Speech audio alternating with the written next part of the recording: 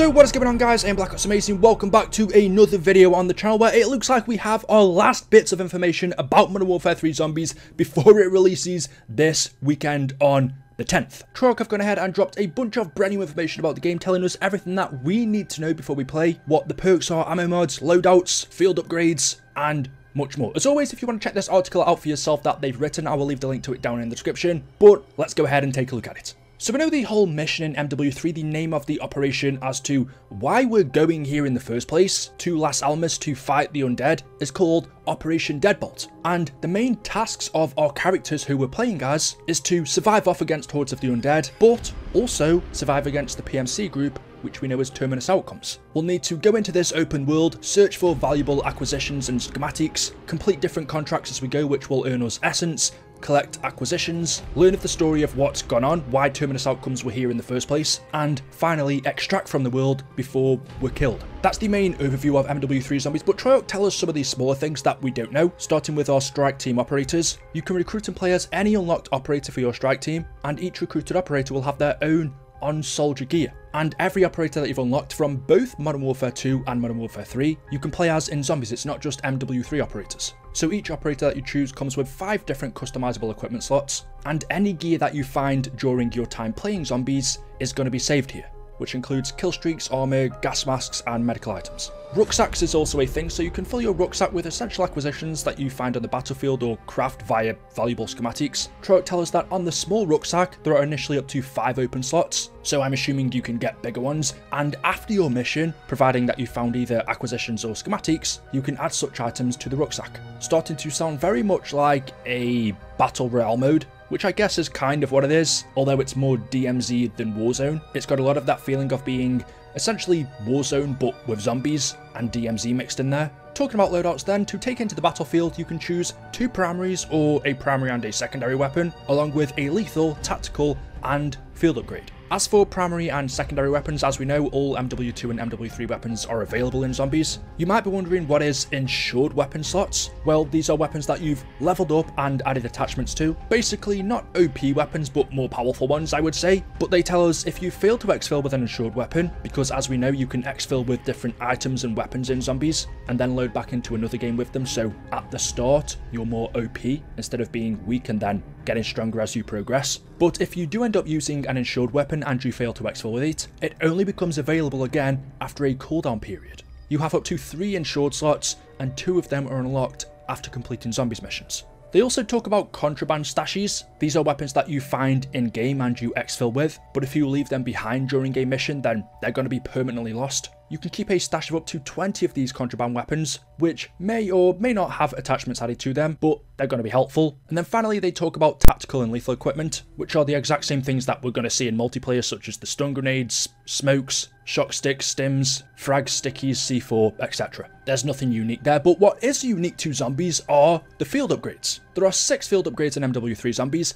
5 of which are unlocked as you progress through your military player ranks. So let's go ahead and take a look at what these are and do. We have the energy mine, which we're used to. This one spawns an explosive, dealing massive damage to enemies who set it off. We've seen that one in Cold War. There is the Frenzied Guard field upgrade, which repairs armor to full and forces all enemies in the area to target you for 10 seconds. And any enemy that you kill during this time repairs your armor. That's useful if you're playing with teammates. So is this one, Healing Aura, which heals all players immediately and on last stand. Frost Blast, which will damage enemies with its initial blast, and then slow any that remain that enter the area of effect. And the final 2 are Ether Shroud, probably one of my favourite, or at least it was in the beginning of Cold War. It allows you to become invisible to zombies. And Tesla Storm, which lasts for 10 seconds, and during that time, lightning connects to other players, which stuns and damages normal enemies that are within range. So those are the field upgrades. This is actually the first time of me reading them, and I was expecting at least one new one, but as far as I can remember, these are all old ones that we saw in Cold War. The only difference is the redesign of them, but other than that, if you've played Cold War Zombies, they're the exact same, which is kind of disappointing. One new one would have been nice. Moving on though, talking about acquisitions and schematics. Once you return from your first successful mission,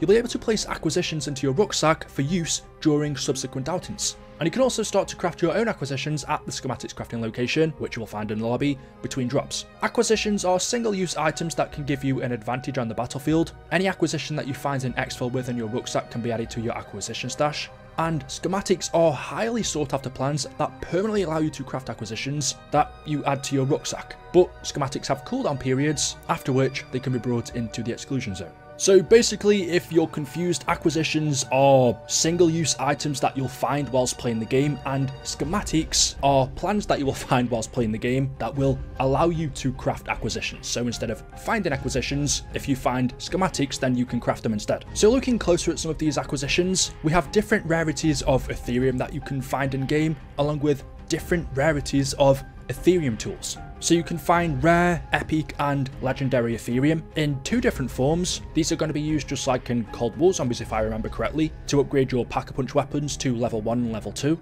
alongside uncommon, rare, epic and legendary ether tools, which will let you upgrade any weapon that you're currently holding in your hand to a rarer form. And the rarer the form, the more impressive damage the weapon inflicts. Again, slightly similar to Cold War, although in that game you picked up junk off the floor that zombies dropped and then upgraded your weapon at the upgrade station where you brought armor. But this time, to upgrade your weapon's rarity, you have to find these ether tools around the map instead of being dropped from the zombies, from what I can tell anyway. Moving on to our perks then, which is a standard in zombies. If you've played this game mode before, you'll know what all of these are. There's nothing new here, but just going through them in case. There is Deadshot Daiquiri, which allows you to aim down sight and then move to an enemy's critical location, which is usually the head, which gives you increased damage. I used to hate Deadshot, but I really liked it in Cold War. Death Perception, which allows you to see enemies through walls, basically. It allows you to see chests, resources, any items that are dropped easily. Not one of my favourite perks. I always found it took away from the immersiveness, but it can be quite useful. Elemental Pop, which means every bullet that you fire has a small chance of applying a random ammo mod effect. I loved this perk in the beginning of Cold War D-Machine, but then as we went on, I found it became a little bit less useful, or maybe just not as exciting, because you could get these effects from the Pack-a-Punch anyway. Juggernaut, probably the best perk ever in zombies still. It increases your maximum health. PhD Flopper, which lets you create an explosion every time that you dive to prone. The higher that you fall, the explosive damage is increased. It also gives you immunity to fall damage while diving, and immunity from area of effect damage from weapons that you're using. A really useful perk in zombies, and quite fun as well. Quick Revive, which reduces health regeneration delay to 50% and reduces the time it takes to revive an ally by 50%. Speed Cola, which makes you reload and put on your armor faster. Stamina increases your run and sprint speed. And finally, Tombstone Soda. Whenever you die in game, upon your death you create a tombstone stash at the location that you downed in, which contains your backpack inventory in the next game. Actually, that sounds a lot better than what it used to be. I've always hated Tombstone, but if I'm reading this right, if you're playing a game of zombies and you die whilst you have Tombstone, you can then load into the next game, go to the location that you died at, and retrieve everything from your backpack in that previous game. That's actually a lot better than what it used to be, so maybe for the first time ever, Tombstone will actually be good. Ammo mods also return in zombies, but there are no new ones here. We have Brain Rot, Cryo Freeze, Dead Wire, Napalm Blast, and Shatter Blast.